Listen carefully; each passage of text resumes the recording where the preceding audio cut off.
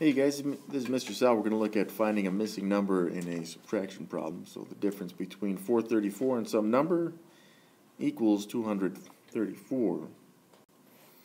So on this one, what I'm going to do is I can see that I'm going to have to take 434 and subtract some number to get 234, right? Now, what I notice first with this subtraction is that the 4 just kind of dropped, and same with the 3, right?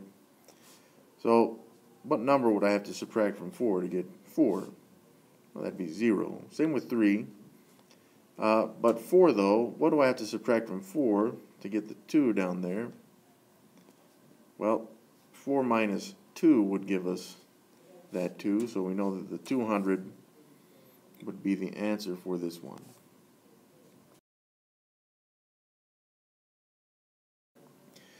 Alright, that's it for this one. Thanks for watching, you guys. I hope this helped you out. If it did, please like the video and subscribe to the channel, and we'll see you guys in the next one.